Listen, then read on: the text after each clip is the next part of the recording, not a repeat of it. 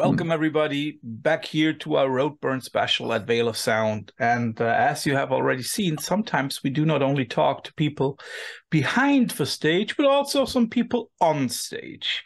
And because of that, we're very, very happy to have one of the artists, or a few of the artists here, that will perform one of the commissioned pieces.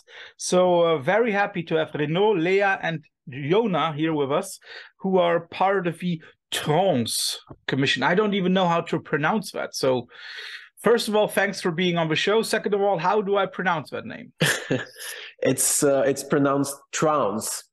Trounce. As in punishing severely, more or less, something like that. Okay, so it's going to be very soft chamber music. Well, there will be some soft parts somehow, but it's, always going to be kind of creepy some way. So first of all, maybe each and every one of you can say a little bit about which band they're usually in, or in which way they are connected to the project. And of course, being a gentleman, we start with Leah. Well, actually, that's funny because I've never really been in a band before, actually. Yeah. So it's a bit strange because I know all the hummus team because I work as a light technician. So usually I work with bands, but not on stage, actually.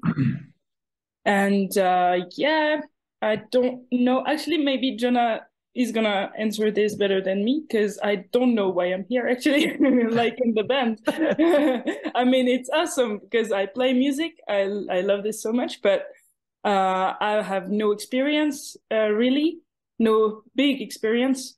And so that's kind of funny because for me, it's the first time actually I go to Roadburn, for example. So yeah, it's really a huge experience for me, and it's awesome.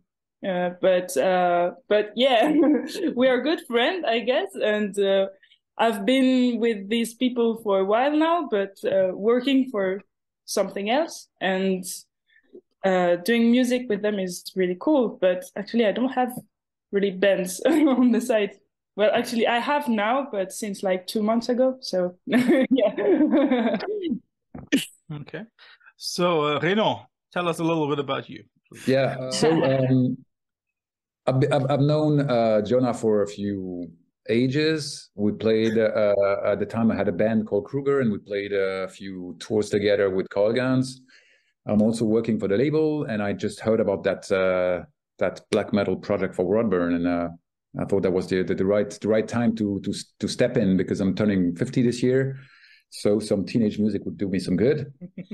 So I just asked Jonah, do you have any vocalists in the band? And he said, I don't have a clue yet, so please step in, and it happened that way. So Jonah, you're not only the head of Hummus Music or Hummus Records. What are you gonna do in the band in Trounce? Well, mostly I wrote the music, most of it at least, like what we were using as a basis for the creation. And I'm playing guitar and doing backing vocals as well. And basically doing the whole, I guess, kind of like, artistic direction of things. I mean, yeah. And then I also gathered the team, and except for Renaud, who kind of forced himself into the project. That's not true. Yeah, dealing with every other aspect that is connected to this commission piece, being the communication with Roadburn, the various tech crew. Everything, all the concepts around this band now has become kind of a very intense job the last couple of months. And though it's the music is kind of like technical and complex, and teenagey kind of as well. That's music I started writing like a couple of years ago while I was writing the new Colgans record, and because Colgans is so intense with everything that I needed something to, you know, express myself easily, and that became those songs that we're using in Trounce. But I also really wanted to, when I heard that I was getting this commission piece, I also wanted to give it like another dimension, like that there should be like a creative part with more people, and that's you know, it would have been very easy to just have people that know how to play their instruments and that have experience or anything, because we have a big network for that. But I thought it was less funny, and we like to work as a family. So when Renaud was like, "Oh, could I try vocals?" I was like, "Well, yeah." I sent him demos, and he, you know, he did it, and it worked out. And yeah, as for Leah, for example, we've been working together for a couple of years now, and as she said, she's been more on the tech side of things, so she's doing lights, or she's also, very humble. She's not saying that she's an amazing illustrator, so she's been designing merch for Colgans and for various artists as well. She's a tattooer, and once she recorded 2 songs with a friend, and this friend sent us those 2 songs, and we realized that she could sing like crazy, but she can also play instruments. I was like, fuck it, why not? And and I think that's because of characters like Leah in the band, and also Anna, who's playing synth and has no proper musical background. That this commission piece is going to be so unique, because it's so great to work with people that, I don't want to say don't have a clue, but like, for example, Leah, she's a great musician and a great singer, but she doesn't really have the codes of extreme music, yet she's playing with a super extreme band now. And I think that's what's going to make the difference in the end. It's always answer, sorry. It's always the best thing if your first gig is in front of a few thousand people at Roadburn. I mean, no better way. No pressure. No pressure, right? No pressure at all. Yeah. So without dropping every name and every instrument, but how many people are we gonna see on stage with Trounce? 6 people. Okay. Yeah. Can we expect any unusual instruments, or is it the usual synth, drums, bass, guitar? No bass. There is going to be synth, playing basically basses, I guess. And then Anna, who's doing noises, she's going to have a lot of... There's not going to be a weird homemade instrument that you're going to be able to see on stage, but she's going to be doing weird things with weird objects to make weird noises and whispers and stuff like that. You also have been talking about the process of writing. So my question, first of all, for Leah and for Renaud is, how did it feel when you got those ideas pitched from Jonah and you had to react to it? Were you already convinced, okay, this is the perfect part, or did you maybe sometimes say, let's twist it and tweak it a little bit? Well, the first thing was that, for my part, at least, I had to just understand it, because it's really fast stuff, really heavy stuff. And, well, I think Leia is pretty much in the same case. We're not like black metal as before. So we just had first to digest the thing and see how it works, understand the tracks, and then we try to rush in, and it was okay. But it's been quite a few times to get used to it. Now I love blast beat, but it's the first time ever in my life I'm singing on blast beats. So there's a time for everything. And Leah, you, as I know you are going to be the youngest on stage,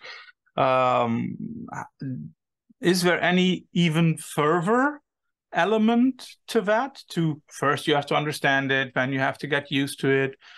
Something else too that was difficult for you? Well, actually, what is strange is the process of it all, I think, because like what I can see, usually you make a band, you know someone, you do music together, you're like, nice, let's bring a drummer to that, and you build it like slowly, sometimes, most of the times, I don't know. But here is like just one person calling me, and Jonah was like, what I imagined at that moment, it was like, you know, Ocean 11, you know, he's like calling people to like, just come and do this with me, and you're like, yeah, right, okay. But what, okay. And that's how I felt, like someone just bringing me into something already here, already written. And also it's also weird because we had to do it like really quick, because we all have a lot of things to do, and we started rehearsing like pretty late, I think. But so before that, we were like all separate on our own, just working on stuff, listening to it, and trying to learn it. And so yeah, all the process was kind of an experience for now, I think. And so I don't know, but like Renaud said, I think the thing is we had the time just to understand it, to learn it, and to appropriate. I don't know how to say that. To make it your own. Yeah, that. And so slowly, the more we practice, the more we play, the more I'm at ease with all of this. And so, yeah, I think it's going to be cool. But the beginning was like, oh, okay. And, you know, I don't know Renaud that much. We are like really some people just meeting for doing something really awesome. But actually, we don't really know each other for some reasons. And so, yeah, it's kind of cool, like going to a huge party and you're like, okay.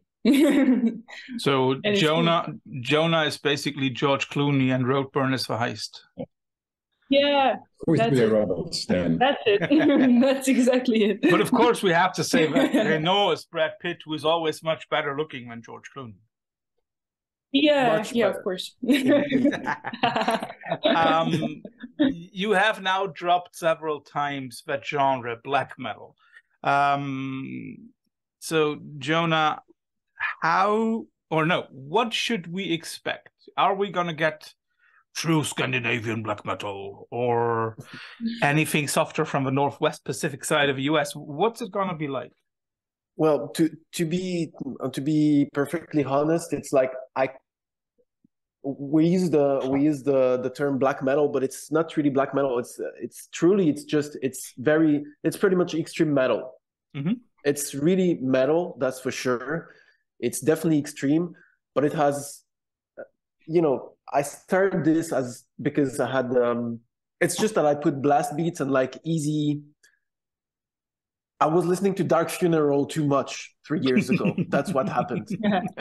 I was listening to Dark Funeral, and so, you know, it's black metal, but it's definitely not true black metal. I've always been fascinated by this like super those super big black metal productions from the early 2000s. You know, those black metal records that sounds like In Flames. You know, kind of. Yeah. In terms of production, you know, like, so we cannot say it's true black metal at all. It's just like I'm using certain codes from this. And because the drummer I've been spending my life with, Luc, who's the drummer in Colgans and used to play with The Ocean as well and all that, and Closet Disco Queen, basically all my bands, he's the only drummer I ever play with, basically. So he's basically your business wife. He's not a drummer that... Yeah, he's basically my definitely my love partner in every regard.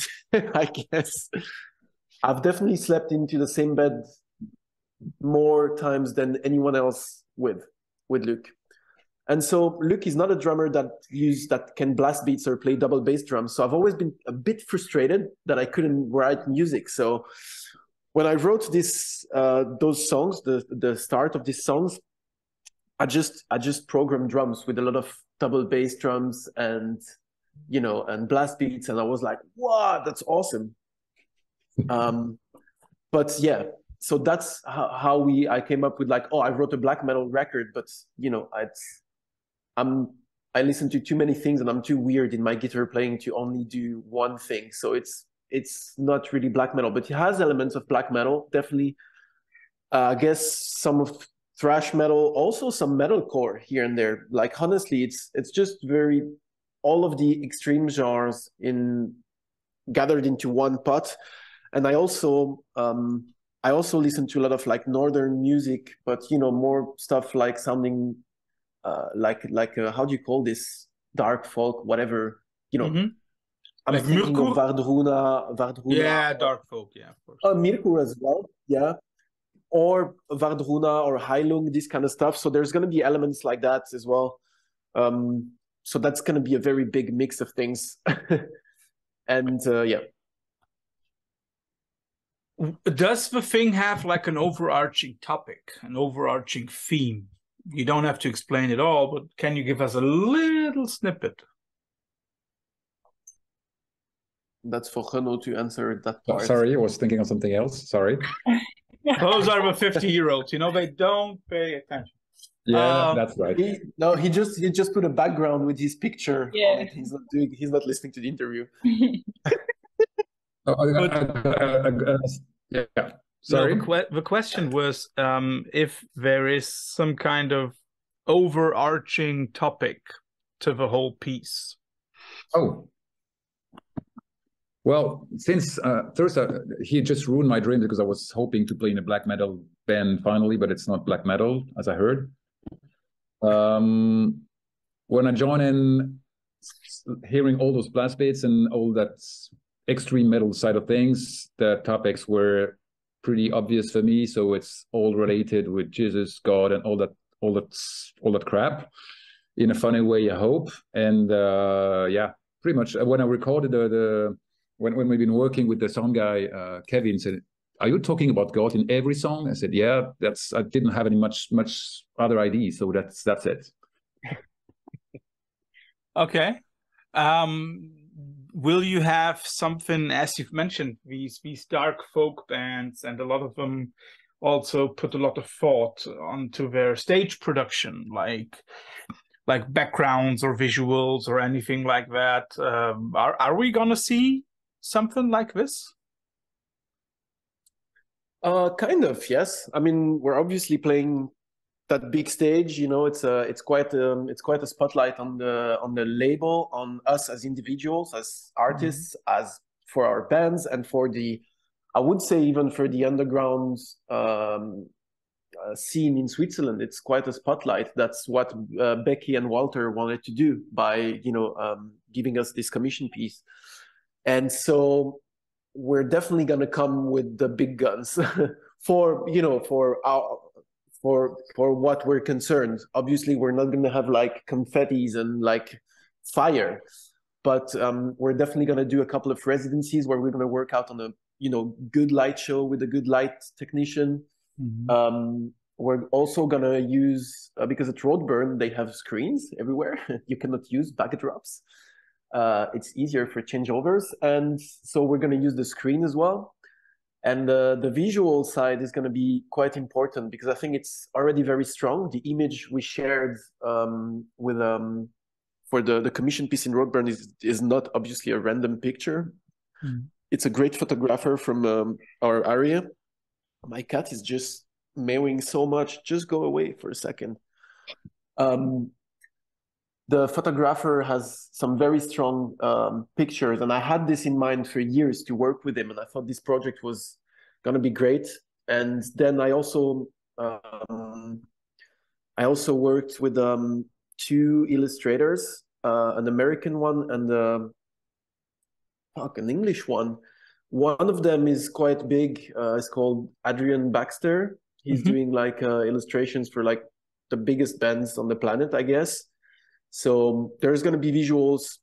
By visuals, I mean we're going to have drawings from this guy and this other guy from the US together with the pictures from this photographer. And that's a pool of designs that we're going to use for merch, obviously, that we're going to use as well for visuals. So, and it's mostly, you know, it's mostly like occult or like satanic symbology, I guess, or just symbology in general, like alchemic, fuck, you know what I mean? Symbology. Alchemy symbology. Alchemy symbology. God damn it. That's too much k and everywhere. Well, it's too much k and not enough. Exactly. And it's the same concept as the lyrics. It's like Renaud was saying that, you know, it's like he hopes that his lyrics are being taken in a funny way, and it's hard to, in such a short time, for such a pop-up project, for me it was hard to focus on like having a deep thinking about everything. So the aesthetic is like some things that I think looks nice and matches the music, but there's no like you know, crazy concepts going from the lyrics to the imagery. We're like building this thing that is more about aesthetic and skills, so to speak, with the music and the image. You know what I mean? I know what you mean. Kind of. Cool. We only have like 2 more questions before we come to our infamous quickfire round. I guess, Jonah, you're probably the one to answer the following question best. How did you react when it all was settled? You got the okay from Roadburn, all the finances were cleared, and you got the get-go to do this kind of commission thing. What was that feeling like for you? I was wondering how much sleep I was going to get for the next couple of months. I was kind of worried, to be fairly honest, but I couldn't say no. And there was no other time where I could have done this, actually. But, you know, the confirmation of this happened in November, I think. So, yeah. And by then, my agenda was completely full until the end of the year. And luckily, it wasn't. I mean, it was by the early to 2023, but I didn't have a Colgans record to release. That's for next year. So I was like, well, if there's one time I'm going to be able to do this, and which is going to be great and useful as well, as the spotlight is going to be great for the label and everything that's coming after that, then I have to do it now. So I just told Becky and Walter, like, yes, I can do it. Absolutely. But no problem. I told them afterwards that I wasn't that happy at first, because I was like, fuck, what am I getting into? And I was really, really stressed because, as Leah said, we started pretty late because we were so busy. We couldn't rehearse. So we started rehearsing basically mid-January, just Luc and I, so the drummer and I first. And now we've been rehearsing all together almost pretty much every day for a few weeks. So it goes fast, but yeah, my reaction was like, fuck, how am I going to do this? And then afterwards I was like, fuck, am I really going to do this? Like, did they really offer me this? You know, I've seen bands and artists that inspired me for years having these commission pieces. It's 4 commission pieces per year. It's unbelievable that, you know, that they gave it to me. In some ways, to me, I'm saying to me, it's a bit self-centered, is they asked me to lead this piece, but they specifically asked me to get people from bands on the label and to do some kind of a super group, because they just like the label and the vibe of the label. So it's double rewarding, because, you know, me as an individual artist this is crazy, and as a record label is also crazy. So yeah, I'm pumped. I'm not realizing this is happening, to be fairly honest. And now something for Leah and for Renaud. I mean, apart from all the stress and all the pressure and all the unfulfilled dreams of teenage music, do you two also take some kind of pride in being asked to participate or being allowed in order to participate? Of course, I guess we both are, aren't we, Leah? Yeah, I mean, yeah, basically, yeah. I think we share Jonathan amazement being asked, like, are they sure they want to ask Jonah and Hummus to do that for that festival? Is it a mistake somewhere or something? And yeah, I think I guess we are compiling Jonah in this stressful adventure. But yeah, of course, we're very honored, very, very excited, and of course, we would have loved to play a couple of bars before opening the stage of 1,000 something. But I guess that's the deal. So there's some work, some more work along the way. But yeah, of course, we're really proud now. We'll talk again on the 22nd. But yeah, when you're even prouder. Last question. Is this going to be a one-off performance at the moment or for the moment? You know, the commission pieces at Roadburn are exclusive to Roadburn at first. Yeah. So this is going to be an exclusive performance at first at Roadburn on April 21st. Then, you know, we'll see. Yeah, and then it's usually those commission pieces are also recorded, right? So another bit of pressure. But I am very, very sure all three of you will do brilliantly. And let's come to our always beloved category, the infamous quickfire round. You get, in this case, 6 questions because you're so many people. It's always something like roses versus tulips. What do you like more, Barcelona or Madrid? Where would you like to go now? You always have to choose one of the alternatives and give a short explanation. Let's. How does it work? Do you ask one question and then we answer it each after another? Yes. Okay, right. Okay. Let's start off with something simple. Next place to spend a weekend in, France or Italy? Italy. Italy, definitely. Italy as well. Which genre? Yeah, basically, I was thinking... All good, all You're good. supposed to explain, right? Well, yeah, let's quick explain. Yeah, Leah, explain. Why Italy? Basically, it's like France, but people are nice. Oh no, that was bad. None of your bands will ever play a French stage again. No, I'm joking. I love France so much, but actually the real reason, I was joking. The real reason is France, I could go there a lot thanks to Jonah and people I go on tour with. Yeah. So I love France, and there's definitely places I want to go on vacation, but I've never been a lot to Italy, and Italy is like always, you know, it's like vacation.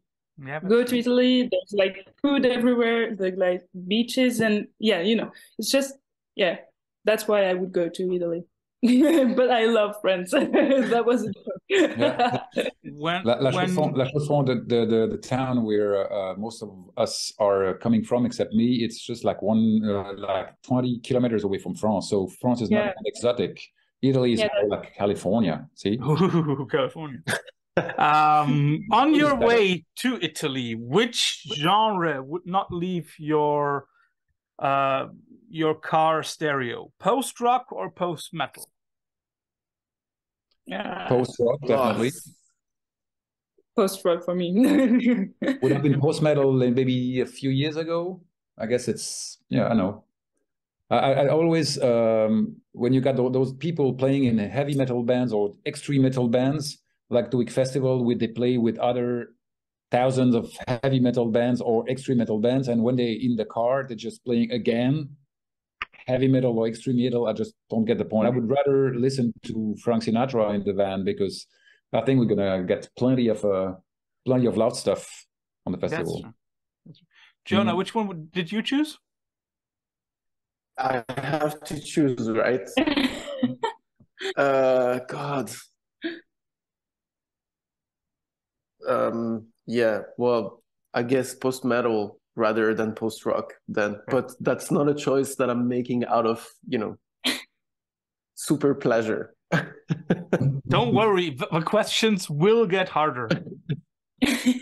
As I know that some of you also have a certain love for noisier stuff. Unsane versus the Jesus Lizard. That would be Unsane for me. because I love the guys. Well, would have been Unsane until the recent rejoin.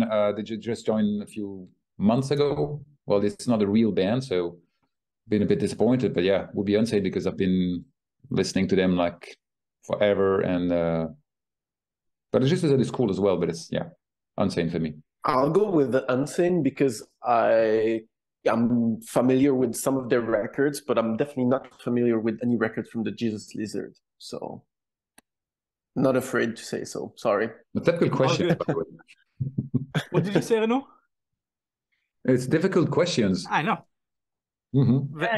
They're gonna become harder. Leah, you're last to choose. I would choose Unsane too, because I don't listen actually a lot of that kind of music, but I do a bit. And Unsane, I really enjoy it. Jesus Lizard, I've never really listened to that, so yeah, Unsane, I guess. The last easy question. What would you rather eat in Italy, risotto or pasta? Oh, that's so easy. Yeah, pasta, of course. Pasta for me, yeah. Because that's the best meal in the world, isn't it? How you guys can take decisions like that quick? Seriously. Jonah and Jonah is have problems for Jonah because he I think loves to eat so much, anything. I don't know. I think honestly, in the recent years, I would say I would go for risotto because it's just like you can do even more with risotto because you can put everything with risotto, which you can with pasta as well, but there's just more cheese into risotto all the time. Yes. That's a tough one. Yeah, but I mean, like, if a dish ends with cream, butter, and cheese, then it usually wins, right?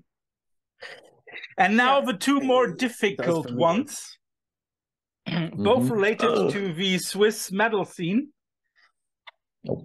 For me, one of the biggest bands ever to come out of Switzerland is Celtic Frost. So I have to ask, which one would you rather listen to on a dark night? Into the Pandemonium or Monotheist?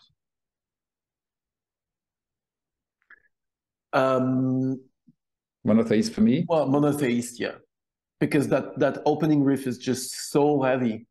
Oh God, yeah, no. Yeah, Monotheist. Leah is still thinking. Okay. Yeah, right. I don't think I can answer that. Okay. I don't know that much. You don't know the band, right? Yeah, the band. Yeah. We already have a couple of bands to avoid post-rock and post-metal in the van. Celtic Frost and Jesus Lizard. Sounds good? Yeah. And the last one, Knut versus Rockall. Oh, come on. Right. Oh, yes. Okay, I can also say Terraformer versus Heliogabalus. Terraformer. I would say Knut as well. I would I always guess too. choose. I would always choose Heliogabalus over nearly everything. Sorry. Okay. That's also one of the reasons why we did that. Right. Yeah, that's also one of the reasons why we did that little huge special on the record a few weeks ago. So, guys and lady, thanks for taking your time. I know you have to be off for practice, so practice. When this one comes out, it's only going to be a few days till Friday 21st. We're all looking forward. You will see a lot of faces in the crowd. One will be me. And all right. Enjoy the trip to Roadburn, listening to a lot of post-rock and Jesus Lizard and Monotheist. And Leah will probably never play in a band again because she says, oh, those stupid white guys playing stupid white guys music. So see you in a few days. Enjoy the rest of our rehearsals today. And thanks a lot for doing this. Will do. Thank you so much. And see you at Roadburn. We're gonna be there for the 4 days as well. Yeah, me too. We're gonna stay the whole festival, so let's have a beer then. Well, all right. Cool. A Coke for me. See you there. Well, Bye-bye. I don't drink beer either, so a Coke is gonna be fine. Great. Cool. See you. Thank you. See ya. Bye.